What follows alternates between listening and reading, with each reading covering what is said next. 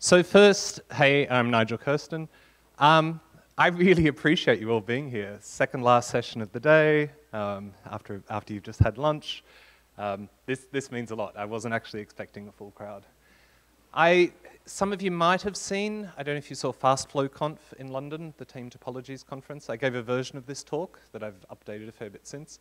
It had a different breakfast on it. It had Vegemite, because that's what we have in Australia.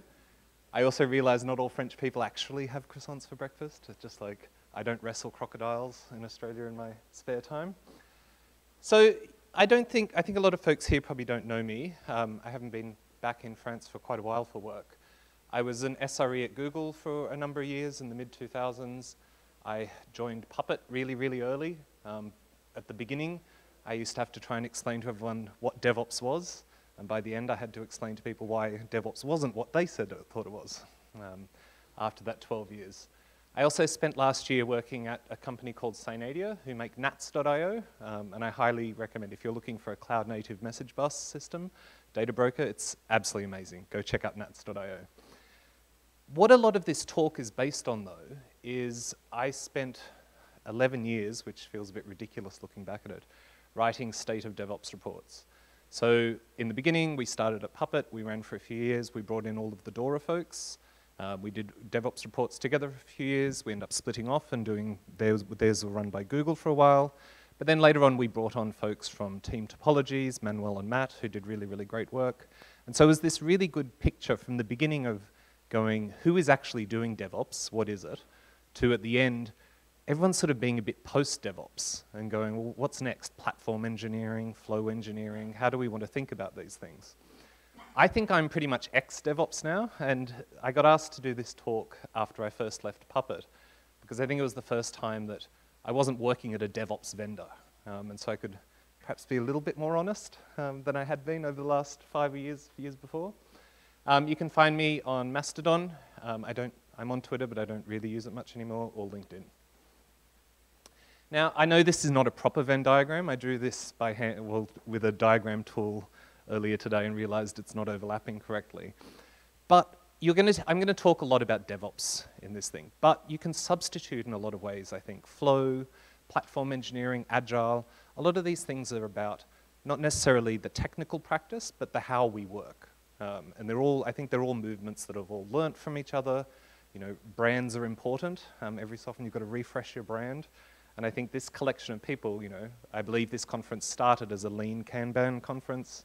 Now it's a flow conference. It's all the same subject matter. So when I say DevOps, sort of substitute in what you think makes the most sense for you. Now, this is Diogenes, who founded Cynicism. That's the infinite DevOps loop, for those of you who haven't had that thrust down your throat by vendors over the last decade or so. I'm not super cynical about DevOps. I actually genuinely believe in all of these things these days. I'm a little bit over some of the hype of a lot of these movements, but I do think that taking a step back and thinking about how we work, and not just the work that we're doing when we're typing at the keyboard, is super important. And it's what lets us do work better, but also be happier at work. So I'm somewhat of an idealist, really. So if you didn't understand the topic title that I started with, Software Eats Culture for Breakfast, Peter Drucker, who basically this American management consultant CEO who just had the most incredible pithy little statements. Like he'd say little things and capture quite a lot of sense in them. And his big one was culture eats strategy for breakfast. And what he meant by that was a company with a really good culture that works together, that can focus on ideas, can go and get things done, with a poor strategy, is going to beat a company that's dysfunctional, everyone hates each other, but has a great strategy.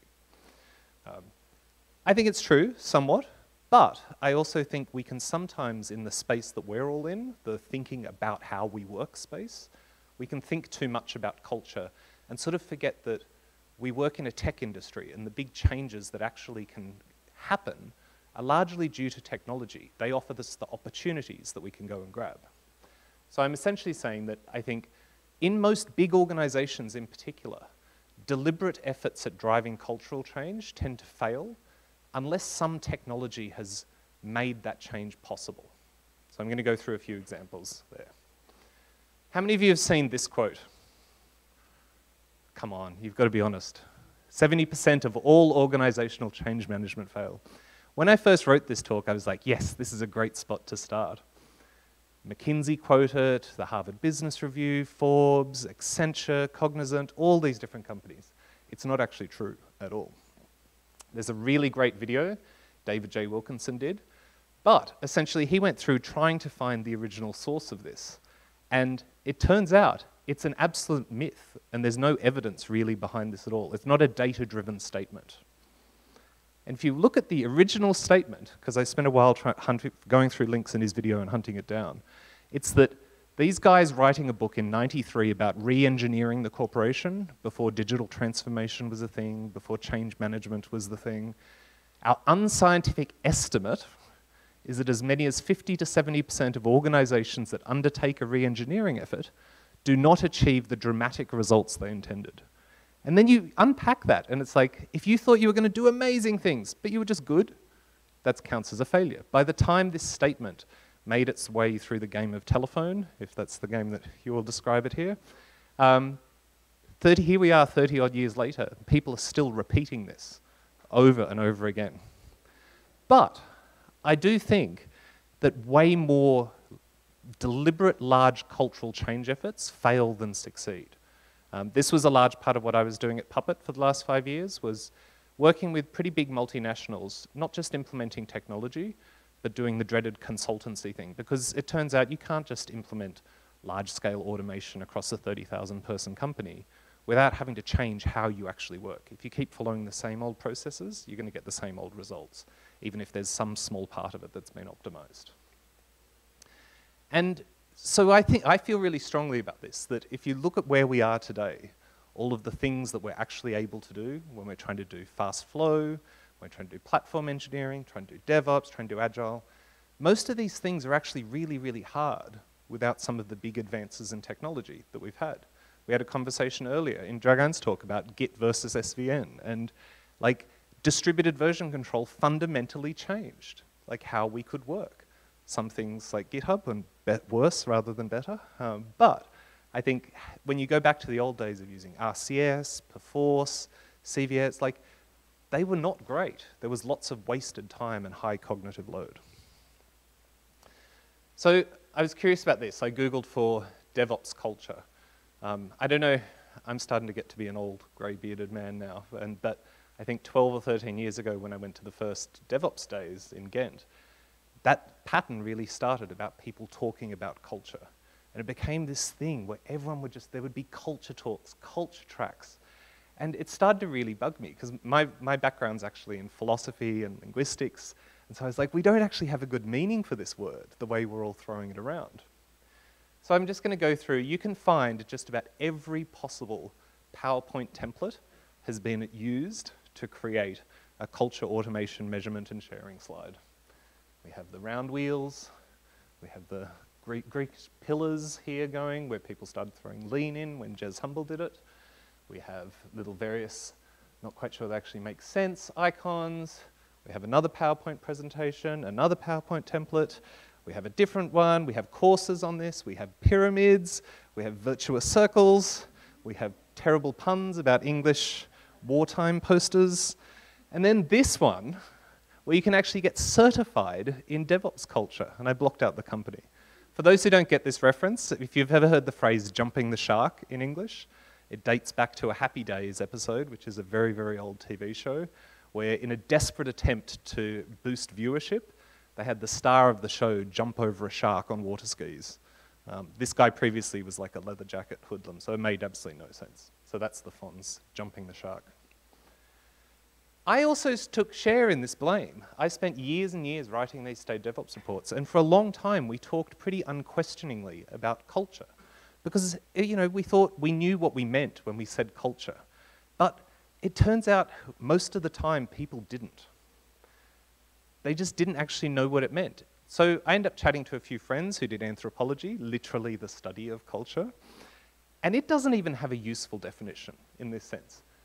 Culture is that complex whole that includes knowledge, belief, art, law, morals, custom, and any other capabilities and habits acquired by humans as members of a society. That's literally everything we do at work. It's not particularly useful. There's a couple of different attributes here which start to get a little bit more useful. But I think what we saw with the whole, and this is where I do get a bit cynical, DevRel folks around the DevOps vendor space, like people who weren't necessarily from the technical deep backgrounds, started to talk about the cultures they were trying to get to without understanding what was actually going on. And but when I say technical here, I sort of hate how it gets used as a weapon inside the tech industry sometimes. I just mean people are aware of how we build software, which is an awful lot more than just programmers. Manuel, I think it was, from Team Topologies, came up with a quote for one of the last State of DevOps reports I did that I thought was absolutely brilliant, where he's like, thinking about your organizational problems as culture, it's not useful or actionable. And I'd seen this in big organizations a lot of the time. You'd be like, let's go and implement this thing. They're like, well, no, we can't. Our culture doesn't do that. It starts to become like climate change, where you feel as an individual, you're powerless. It's too big a topic to actually take action on and improve. So where did this all sort of come back to? One of the things we did many years before, and you've probably seen this in the Accelerate book, a lot of this came out of the State DevOps reports that we all did together, was Nicole was the first one, I think, who found Westrom's model of organizational culture. And it had a really specific meaning. The organization's pattern of response to the problems and opportunities it encounters. That's much more specific than the anthropological definition. And you might have seen this idea of having different kinds of models, cultures, the power-oriented, the rule-oriented, and the performance-oriented. And we started all sort of following this almost cargo cult of we should be heading towards the right here. I'm going to argue here that a lot of these things you can only really fix in a big org, not a company that you're building from scratch, because in many ways that's easy to implement new ideas at. But if you're trying to change a big organization, you can't actually do most of those things and move from the left to the right without technological change. And I think it's software that creates these possibilities. Now, I don't want you to make you think that I think that all of the, clearly I don't think the humanities and the liberal arts are rubbish. That's what I spend a lot of my life doing. And I don't think technology answers absolutely everything, but I think it creates the possibilities. And particularly if you're in a leadership position, starting to think about the social aspects of technology as you're deploying it inside your organization and with your customers is one of the most useful things you can do. I am not a techno-libertarian utopian. I don't believe that we're gonna, if we all just put government on the blockchain, suddenly democracy will work properly. I just think humans are much messier than that. But I do think technology drives progress in useful ways. It's not always good, but it offers us opportunities. So if you're a team lead, an executive, a manager, senior person in your company, looking at what technology does for how people change interactions with each other, I think that's super, super important. If you don't know who Taylor is, he's the guy who invented scientific management, which was essentially the precursor to assembly lines with Henry Ford. The whole idea of you take a job, divide it up into small parts and just go, your job is just to do this. You stamp this one little bit. You stamp this one little bit. And this was the predominant mentality for building software in the 90s when I started working. It was that you would have specialist people who had specific roles in the pipeline, the waterfall delivery method, and they optimized for that. But I think as we've seen, we saw in the last keynote, local optimizations suck. They reduce the efficiency of the overall system.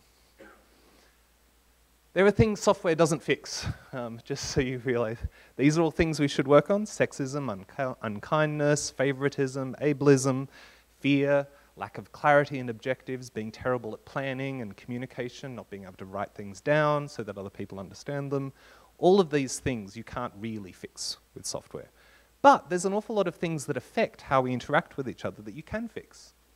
You can fix your feedback loops, how easy it is and quick for you to experiment. How possible is it inside the org for someone to go, you know what, let's try out building a new feature, see if it works like this, or a whole new product. Technology can enable those things. It doesn't make it automatically happen, but it does make it easier to start doing. So we've got to think about the social impact of technical choices. I feel like I've got lots of caveats and sort of here because I think it's really easy to, as technologists, fall in love with technology and sort of think that it actually fixes all of the problems. But I'm sure someone at this conference, I haven't seen one yet, talked about socio-technical systems. It's been very, very big for a while now. But the reality is, if you change the work people do, the tasks, it changes the people. You learn to do new things. Hopefully, you're not always doing the same thing. If you implement new technology, it changes the tasks that can be done. It can change the structure of the org. These things all bounce off each other. And I think this is the most important thing for us to realize, that we don't just deploy technology. We're sort of modifying a large socio-technical system for anything that's more than 2 people sitting in a basement writing software. So this is essentially the thesis.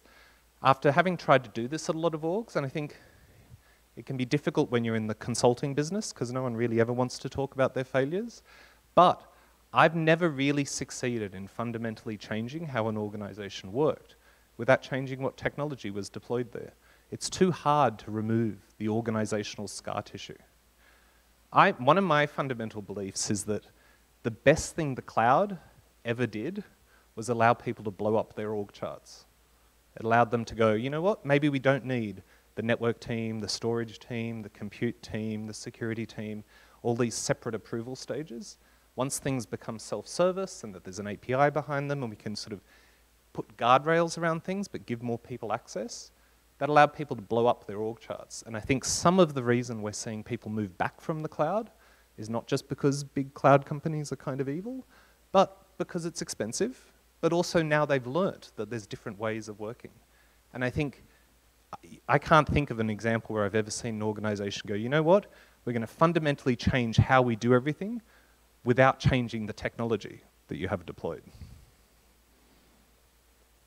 So this was one of the big things that sort of started to get to me, where I was thinking, if you think about, I don't know how many people in here are operations people or SREs, but if you look at what tools like infrastructure as code did, what they did is they took this stuff that was previously the knowledge of the high priests of the sysadmins who had to go and make your changes by yourself, and they always had to respond to a request from someone else, do work for them. That is a somewhat antagonistic relationship. But I think if we look at one of the biggest things that happened in the DevOps movement was the joy of things like Ansible, Chef, Terraform, Puppet, even Helm charts. Like they start to create these abstractions that you can hand over to other people. And you've got to get that level of abstraction right, because when it's wrong, it's painful for the people providing it, and it's painful for the people consuming it.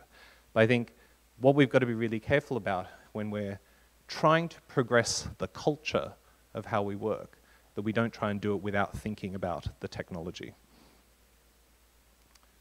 I don't think you could have done DevOps or even modern, platform engineering or flow engineering or any of these things without these technologies. For those of you who are old enough to remember what it was like before we had virtualization and cloud, like you were fundamentally limited. To install a new system, like pre-Pixie Boot, pre all of these technologies we had, people were literally walking into data centers with earmuffs on because it was so noisy, sticking CDs in, typing away painfully for 20, 30 minutes, leaving and coming back. How do you do continuous delivery like that? How do you stand up test environments really quickly? Some people managed to do it, but it certainly wasn't easy, and they were fighting the technology all of the way. I think, this is a side note for me, I think one of the biggest things that changed our whole industry was simple REST APIs and better higher level languages. In the 90s when I started using software, you were writing BASIC, you were writing shell scripts, or you were writing C++ or Java. Like there wasn't a lot of space in between. Perl appeared, but Perl's a write once, never read language.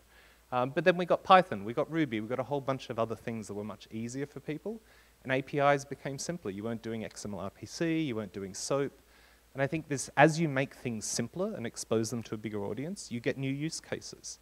And movements like DevOps wouldn't have happened, I don't think, without all of these sorts of things. One of my big bugbears is when people are trying to, there's always someone who's, the happy, shiny person inside an org going, you know what, we all just need to collaborate more. Collaboration is kind of awful when you're trying to work. We don't use, if you're thinking about platforms, for example, you're not all using Google Cloud or Azure or Amazon, because they're collaborating with you. You're using it because you never talk to a person and you just get to click a button or hit an API call. I think one of the things we sort of over-rotated on and started being too fixated on was it's all about people interactions and, you know, I need to be able to talk to this person and then we work out what's best and then we'll go and fix something. What's better is never having to talk to anyone in many ways. Like, not all of the time, but for a lot of your work, you don't want to wait on someone else, you know? Like, you want to either be there with them, working on the thing together, or you want to be able to do something and have it automatically happen. This was, I think, the big joy of automation. So collaboration is not always a good thing. I rant about this a little bit. There's a bunch of problems around collective brainstorming. If you've ever been in a useless brainstorming session, it's one of the most painful things in the world. Like, it's not, a really good guided ideation session can work really well, but this is one of the biggest things. Solomon Asch, who's like an amazing psychologist, life in society requires consensus. We've all got to get along, we've all got to agree, but for productive consensus, every individual has to be able to contribute independently. Because it turns out we're all actually stupider when we're all in groups. Some people are afraid to come up with their best ideas. Some people think quickly, some people think verbally, and so they always win the awards. Other people are like slow, they take a while, and they come up with a better idea. Real-time brainstorming sessions are often really, really terrible way to come up with new ideas. This is one of the big things you see. There's all this data showing this up. Regression to the mean. Most people want to fit in. They don't actually really want to show off. And so your smartest people will often sit there and be just as stupid as the average person because it's easier socially and the overall rewards for them are better. There are many good ways to do ideation. Get people to come up with ideas, bring them into a group and debate them all together. Let that happen asynchronously and then have the actual prioritization happen synchronously. But brainstorming is not a good thing for all the time. So, a lot of this, one of the last State of DevOps reports we did was focus working with the team topologies folks, which I think is most interest to this group. And basically we surveyed, I think, what did we work out it was? 140,000 organizations over the 11 years. Going back through the data, we showed that most orgs were held back from evolving to higher levels. I don't like using the word maturity model because it implies there's a mature state where you're done. I think it's more about creating a state where you're continuing to evolve. Org structure and dynamics is what holds most people back. And anyone who's worked in a big organization, this should probably resonate with you. It certainly did for me when I worked inside big, very bureaucratic organizations. The data showed that most organizations that worked really, really well had platform teams whose job was to build something for internal people to consume, and stream-aligned teams, where they were like, our job is to ship a certain amount of value to someone. I could have stuck value streams on that original sort of diagram along with Agile and with DevOps, because I think a lot of these ideas are starting to converge. The big thing, though, that we saw that I thought was really interesting was the most evolved organizations had well understood mandates for their teams. If I'm in this team, I know what my job is, I know what this team's job is, and we know what our dependencies and relationships are for each other. Everything else, like you could be using terrible technology, you could be actually following a bad strategy, all of these different things. But if your teams actually understand what is the point of this team, and what is the point of that team, and how do they relate to each other, that's the biggest amplifier. And so that would be one tip for folks, that if you're in a big org and you don't know that, that's management's job, that's leadership's job to go and sort that out for you. And hopefully this sort of resonates for folks that if you did know this, you feel like you're in a more productive organization. So this is the successful pattern we see in flow and platform engineering. So why does this solve problems, this idea of a platform team? How many people know the team topologies stuff? I'm assuming, okay, so quite a few. So let me cover that quickly for those of you who don't know it. So there's essentially, team topologies folks went, you know what? If you just have a small number of team types inside your organization and well-defined interactions between those team types, everything else sort of becomes easy. And the big one people focused on is platform teams. So rather than having a sysadmin or an SRE responsible for some system, your job is to build a platform for other people internally to consume. You have platform teams, stream-aligned teams, complicated subsystem teams, and enabling teams. That's the other one. So enabling teams are the ones who go around coaching, going, hey, you know, so there's probably a lot of you here who are agile consultants who do that in your organizations. You go and help people get better at a specific thing. Complicated subsystem teams are things like where there's just really specialized knowledge that it makes no sense for everyone to know, and so you bury that in your org structure. Now, the reason this basic idea, because I think the two big ones are platform teams and stream-aligned teams, works, is because handoffs between teams are expensive. Capturing context, like this is one of the things that I think has been so frustrating in IT departments, is the dreaded change control committee, where you're having to go, I'm doing a thing. Now I need to explain that thing to someone who's never done that thing. I need to explain all of the context around what I'm planning to do, if it goes wrong, what I will do if it goes wrong, write all this down in a more linear way than I actually think about it in my head, give it to them, and then they'll misunderstand it and go, no, you need to do something else. Conveying context is really, really expensive. This is why I think autonomous teams actually make the most sense. Of you create these value stream teams, give them all the context around the business, but let them make mistakes, but let them own their mistakes and own their success. Because the expensive thing is going, what am I doing, and going and explaining that to someone else rather than actually doing it. So conveying this stuff is expensive. If you have the traditional IT org of storage team, network team, security team, that still exists in an awful lot of big conservative companies that I worked with, you naturally have to the context about what you're trying to do has to get conveyed from one person to another, because all of those people are functionally split up. Collaborating between these groups doesn't actually solve this problem. So could we actually do any of these things without all of these technologies? I was talking at the speaker dinner with someone about how I grew up as an operating system nerd, you know, like got my hands on Solaris and the Next Step and AIX and Linux appeared, and now kids just don't even touch operating systems because, to be honest, they're a pain in the neck, and you've got to know all of this obscure knowledge to actually get to it. We instead invented containers and went, you know what, we're going to take the OS and we're going to shrink it to this, and that's the bit that people actually need to care about. And if we get to, you know, people are getting to smaller and smaller and smaller surface areas here, and this is good because it turned out trying to abstract across the whole operating system, like the ways we've did it with tools like Puppet Chef, it doesn't actually work because the OS was never really built to be programmable. But layers above something like Docker can be.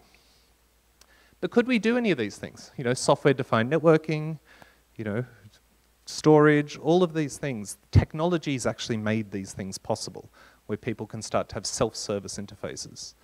This is why, you know, Amazon were clearly a decade ahead of everyone here as far as doing this. But it was very rare. Like even, I joined Google in what, 2006, 2007? And they had self-service interfaces where you could request compute. I just never dealt with anything like that before. That felt like magic, alien technology. So if we look at Flow, you know, all of these things, I think we've started to forget that there was a world before continuous integration and continuous delivery. And I think we often combine these two things. We've gotten so used to CI/CD that we sort of forget that they're actually two quite separate things. But if you look at, this is not that long ago, really. 91, you know, had Grady Brooch going, you know what's a good idea? Merge to main multiple times a day. People are like, whoa, burn him, he's a witch. 97, you know, extreme programming. I think we're still relearning a lot of the lessons of XP that are going on. He's like, you know what? We should release multiple times a day. People are absolutely crazy. It's only been 20 years. Like, we've had computers a lot longer. We've had virtualization, but continuous integration, and particularly good accessible open source ones, are not actually massively old.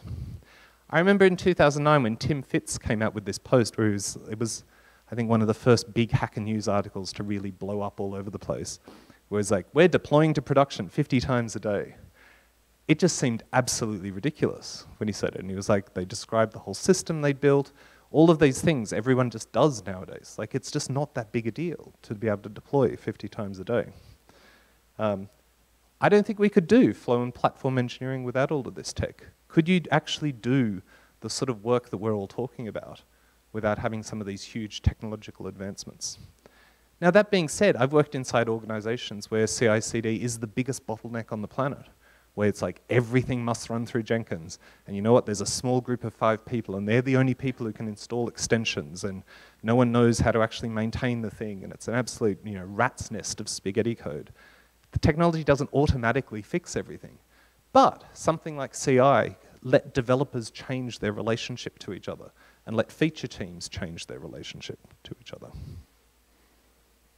So let's go back to Westrum. What does tech actually make possible on that list?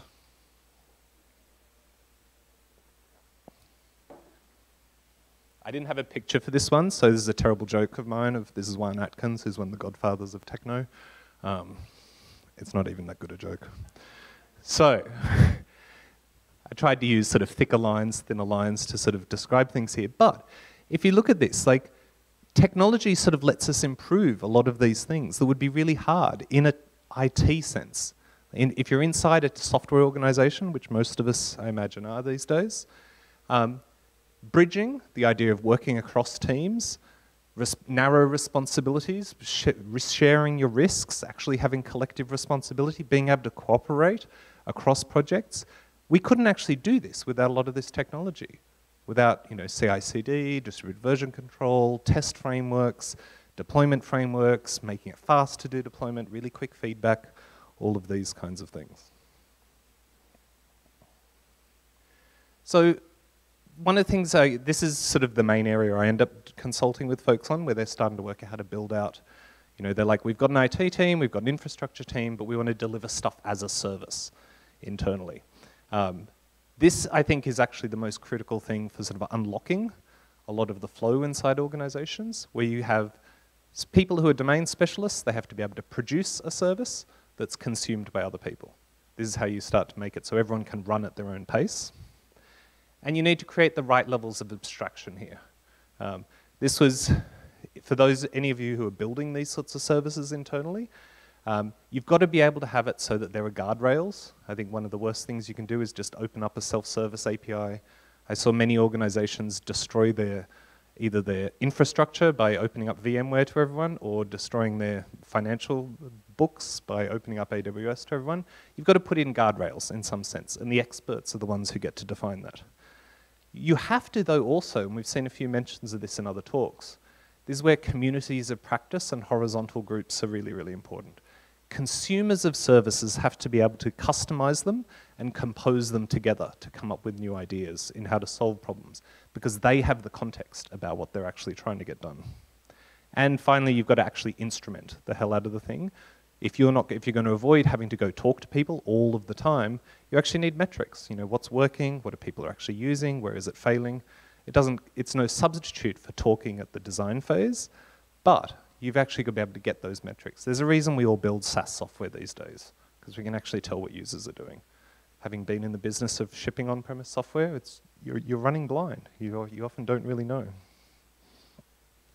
So software can tightly couple teams together. We've seen, I'm sure some of you have worked in areas where this was a pretty standard architecture not that long ago, where you had a load balancer, you were going through a whole bunch of legacy applications, you had sort of commercial off-the-shelf software, databases, you'd start doing microservices, and a lot of this stuff was kind of a mess. And it became really, really difficult. If you look at a diagram like this and you have functionally organized teams, no wonder everything is slow, because you don't know where all your dependencies are. So then people came along and went, let's build an enterprise service bus. We'll have a small team. Everything will run through this. It turns out that small team becomes bigger and bigger and bigger, and you end up just having to massively invest in that, and it fixes some of the problems, but not all of them. And then you can also see much freer architectures people have. So this is using, for that same sort of architecture, a modern message broker. You start to actually go, you know what? There is a thing out there, people can push data to it, and people can get data from it. You start to put schema registries in. Technology can actually fundamentally change how teams interact. If you go back to this, It's really hard to layer a value stream-oriented team in top of an environment like this, because every time you want to change something, you're going to have to go find out information, go get context, or provide context to someone. If you have teams like this, you can actually have, you can descend into microservice hell if you want to, or you can try and keep a pretty sane architecture going. So the summary of all of this, for those who've read team topologies, their basic argument is, Conway's law says that the software architecture that you deliver mirrors the organizational architecture inside your company.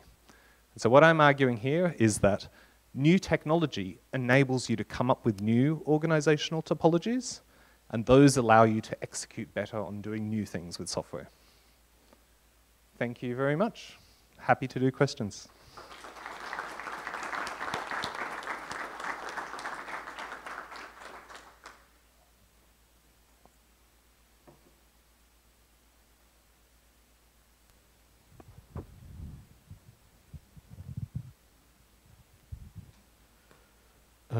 Hi. So I was wondering how you think that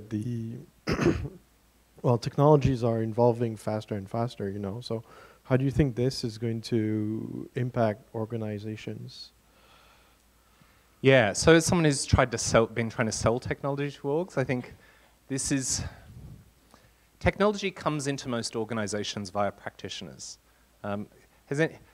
Stick your hand up if you've ever been a part of an org where someone top down has gone, we're all going to start using X, and it actually worked out well.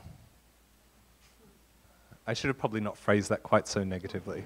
But I just don't think it works. Like, I think we operate in such a complex environment that the people who know what tools are best are the people who are doing that job. Now, it doesn't mean let everyone run one of everything, because that can turn into an absolute headache. This is where I am going to get a little cynical. I think this is unfortunately where open source is these days, most ways. It's not really about community and collaboration. It's about the fact that people recognize you only really get in at the ground floor in organizations if there's a big open source component. Because no one wants to adopt freemium software or, like a commercial but free bit of software and then base their whole business on it and then go, oh crap, now they want us to pay them millions of dollars. So I think people see open source as a pragmatic choice there. So I think what this ultimately means is that practitioners, because jobs are more fluid, people change jobs more often, they bring new ideas with them, new tech appears. I think it has to become your job, if you're a CTO, you're a VP of engineering, to listen to people, like give them the space to experiment, but to be visible about it. And so maybe you try and make the responsibility and authority go both ways, where you go, you're all free to experiment with tools, but you've got to get up and have, on demo day we do every second Friday or whatever, give a 10-minute presentation on it. So I think there's no holding it back, I guess is that answering your question? Well, in a sense, if I kind of rephrase what I understood from your answer is that, well, humans are the one that are promoting technology. So in a sense, we are going to be the bottleneck. No, let me maybe rephrase it then, because I don't think I quite said it. New ideas and new technologies are going to come into your organization no matter what you do. But I think if you're a senior leader, your job is to look at that and not just think about, because someone's brought in because they're like, hey, look, this makes code review easier. And so don't just analyze it and evaluate it on that basis, but think about how does that actually change how teams interact with other teams, and how can I maybe take advantage of that. So I think security and compliance is a big space for those of you who worked in it, where this has been a big deal. It used to be you had to have external people, but we just got better and better with tools like Sneak, if you're trying to do SOC 2, with Vanta, like all of these sorts of things actually made it simpler to do jobs that required a specialist team before. They allowed us to distribute the responsibility. So I think, I'll try and sum that up a little more pithily then.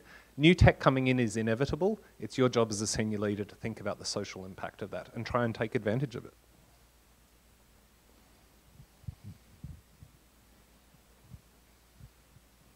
I promise to take less time answering the next one. Hello, thank you. Did you think people think about climate change and technology around your space? Yeah, so I use that line quite deliberately because I don't know about you, but I feel helpless and sort of depressed when it comes to climate change. Like, it doesn't really matter how much I recycle or if I catch the train here or plane. Like, society overall has to change. I feel like everyone's getting much more aware of this. I have to say, big shout out to these conference organizers, like minimal plastic, no, like there's not rubbish swag out everywhere. I'm not going back to my hotel throwing out 1,000,000 bits of plastic. The hotel they put us up in as speakers, 0 plastic breakfast. I just think we've all, yeah, I don't think I've got a good answer for you there. If anyone does, please come let me know and help me sleep better at night.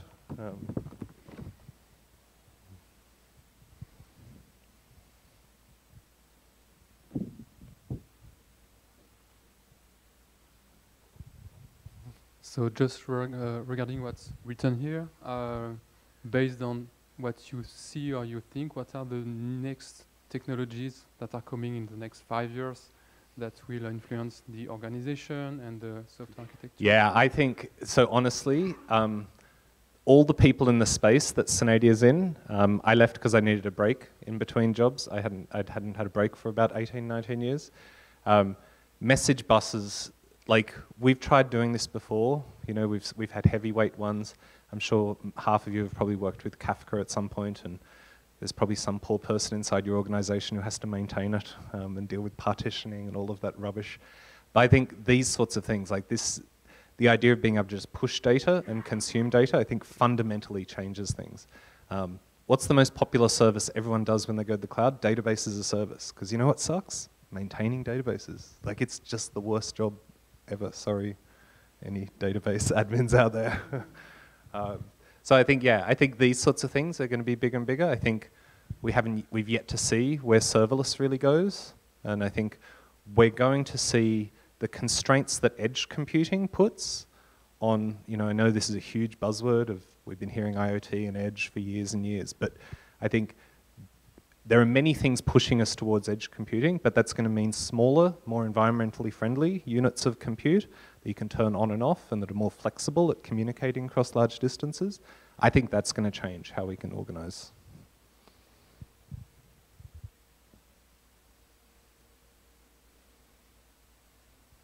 Cool. Thank you very much.